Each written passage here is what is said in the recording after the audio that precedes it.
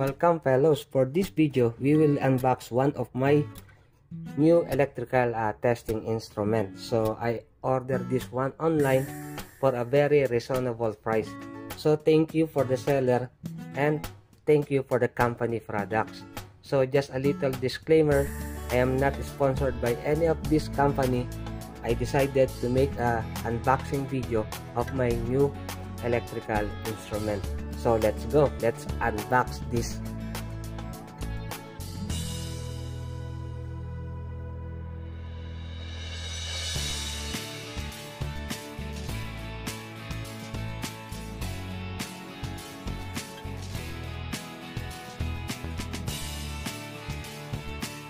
So let's start unboxing and see what is inside of this very big box. So it's very protected.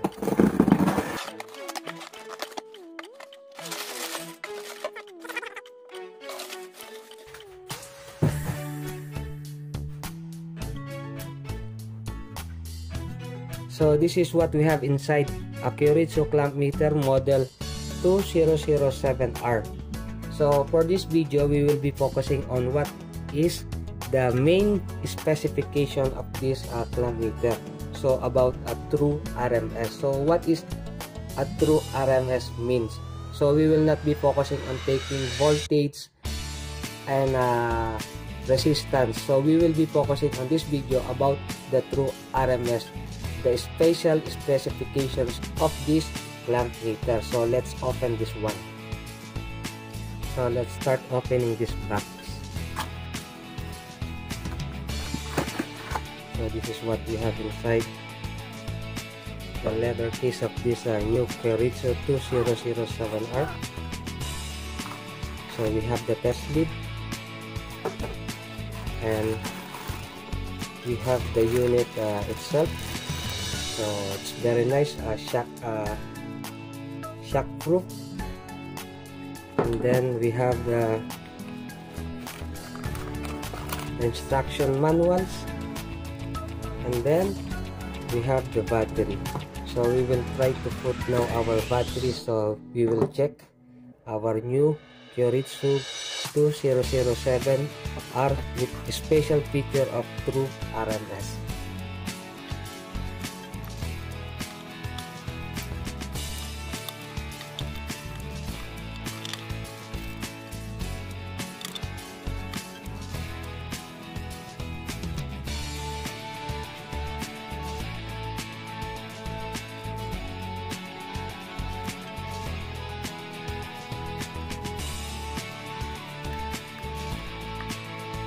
So let's have a little comparison between my old one and my new one.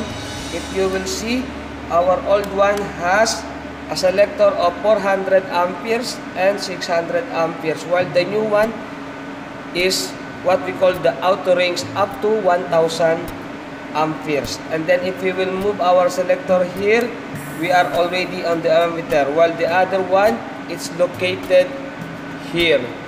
And then if you will see the old one, we have three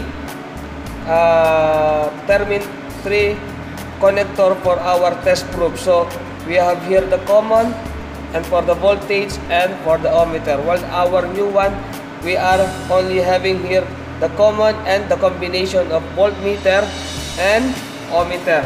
So the other one, the old one also, we don't have DC voltmeter, while the new one is we have the DC voltmeter. So what we are going to do now is we will check the difference of their reading with ammeter. So we will try some of our three-phase induction motor here, and let's see what is there the difference between their reading. So let's check. So this time we will be trying to get the actual ampere reading of our three-phase induction motor. So we will be checking only this line just to make the comparison. So we will try to put our new Kyoritsu 2007R with true RMS, and the other one, I think there is nothing labeled on this clamp meter as true RMS. So we will be checking what is their difference. So let's start. check taking our actual current by using this 1 clamp meter. This is also Kyoritsu. So, but on this Kyoritsu, there is no label true RMS. So we will check what is the difference between with true RMS and with non-true RMS. So what we got here, we will make it close. So we are getting the reading of 175 ampere. So we will check by using our new Kyoritsu. So what is their difference? So in our new Kyoritsu with true RMS, we are getting reading of 178, while on the other we are only getting 175 amperes.